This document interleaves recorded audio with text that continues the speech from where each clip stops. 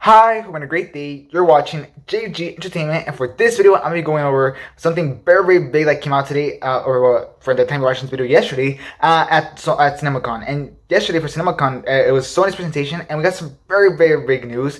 And for this video, I'm going to be covering the news of Spider-Man Across the Spiderverse. So I'm going to be covering everything that has to do with that. I'm going to be covering other news that Sony released and other different videos. So when I check that out, then definitely subscribe so you don't miss any of those videos. But for this video, I'm going to specify on Spider-Man Across the Spiderverse and the movie after that. So that's what I'm going to be specifying for in this video. So yeah, let's break it down. Let's give you all the info, because trust me, there's a lot of info.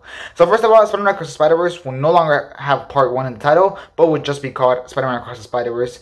But it will still be the first part of the story. It's just not going to be called that anymore. So that's a really interesting change. Kind of like how in Avengers Infinity War and Avengers Endgame, originally it was Avengers Infinity War Part 1, and then Avengers Infinity War Part 2, and then they changed it to Avengers Endgame. It's kind of like that, so it's kind of interesting. And Avengers Infinity War was still Part 1 of Avengers Endgame's story. So I'm assuming it's going to be something like that, which I think would be a really awesome story.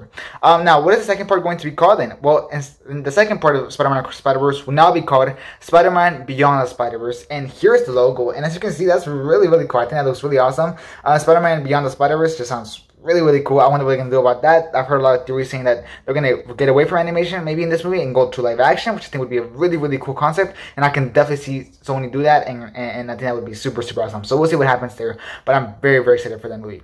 Then it was also known that Spider-Man Across the Spider-Verse was very recently delayed from October to June 2nd of 2023. So it's like a pretty big change.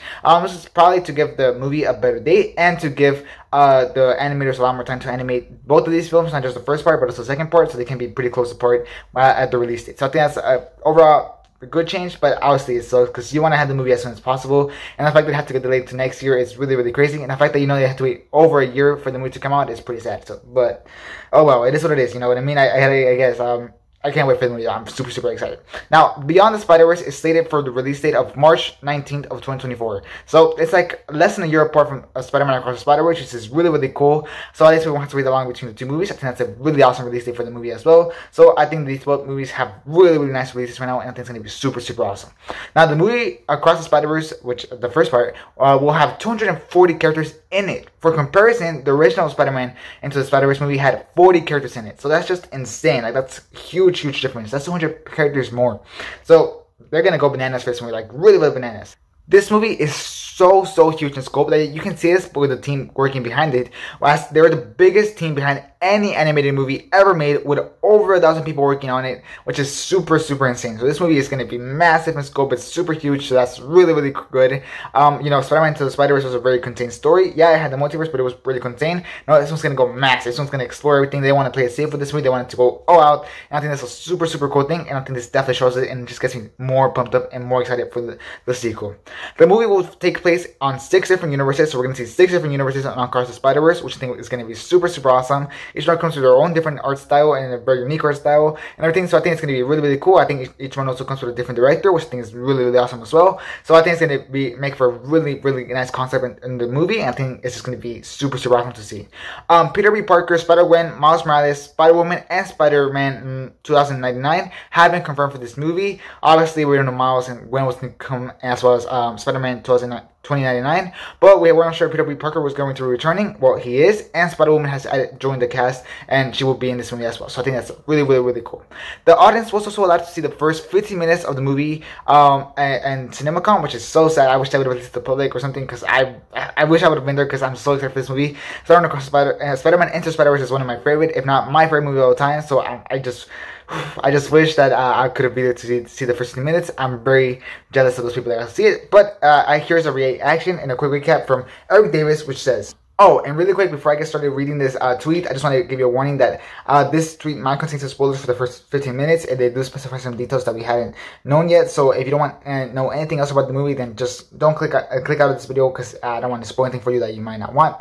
Remember, this is just the first 15 minutes, so it shouldn't be really important to the story or nothing. It's the first 15 minutes. But if you're really picky about it, then please click out of the video, give it a like, and it would be very helpful. And so yeah, have been warned. Okay, now starting to read it, Eric Davis said, wow, the first 15 minutes of Across the Spider-Verse is amazing. Opens with an insane fighting against Vulture in Spider-Gwen's universe. She is joined by Oscar Isaac's Miguel O'Hara and Issa Rae's Jessica Drew, who is 5 months pregnant and kicking looks so good. folks, hashtag Cinemacon. So that's the first thing he said, which is already super impressive. As you can see, that's what I was talking about, was that it opens off with the Butcher. So that means the Butcher is in this universe, which is super cool. We'll see if Michael Keaton is playing the Butcher. I wonder who's playing the Butcher, who's voicing the Butcher. I think that would be really cool. But it's going to be in Spider-Gwen's universe. I wonder how that's going to look. And she's joined by Oscar Isaac. So Oscar Isaac is going to be fighting, which I think is super awesome. And Spider-Woman, which I think is super cool, who seems to be pregnant, which I am very curious to see what that's all about. So overall, it's really good. It said that fight scene is amazing. It's really good. So that's really great. So he said it so far looks good. He also added, what was so impressive about Spider-Man Across the Spider-Verse footage was how the action was big and wild and incredibly unique. But also, they managed to dive deep into an emotional moment between Spider-Gwen and her cop dad. The amount of heart they eke out of 15 minutes, my god. So overall, as you can see, this movie still can carry that heart, like really heavy heart. I feel like the original movie had so much heart. As you can see, this one's gonna keep going with that heart. It's definitely gonna show a lot of heart, and I'm so excited to see that movie carry on. As you can see, they said just over the first 15 minutes, you can already feel that like emotion and heart, and just like the relationship between Gwen and her cop dad, which is already super cool. So I'm super excited to know about that. And they said the action is incredibly unique, so I'm really excited to see what the action is all about.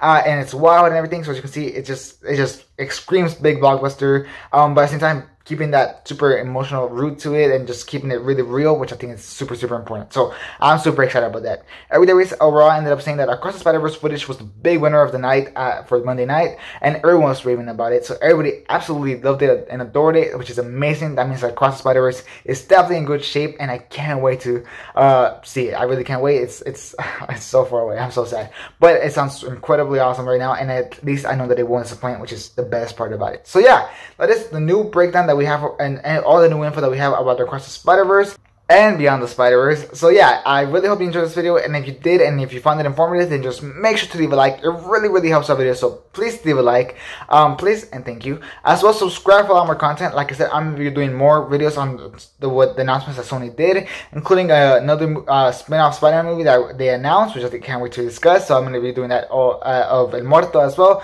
I'm doing that whole video, and I really think you're going to enjoy that. As well as a lot more stuff, especially this whole week as Cinemacon continues. There's going to be a lot more announcements and releases. So definitely make sure to subscribe for all that content that I'm sure you not want to miss.